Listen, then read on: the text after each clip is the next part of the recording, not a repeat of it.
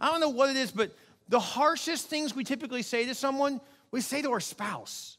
I mean, it shouldn't be this way, but for some reason, we're so comfortable with them that we end up offending them. I don't mean to offend my wife, I just do. I'm apparently natural at it. I didn't know this, but we all tend to do that, and we don't even mean to do it. So what happens is we offend each other, and then we don't really get it right. So we still had this little bitty brick of offense, and we put that one brick down, and over the years, you offend them, and they put a brick down, and then they offend you, you put a brick down. Instead of getting that right, eventually you got a little wall building here. And then one day the wall gets so big that you tell your friends and your family, well, we just never really loved each other. Yeah, you did. You just let all those offenses build up and build up and build up, and eventually you can hardly even see eye to eye anymore because there's this wall of offense between you.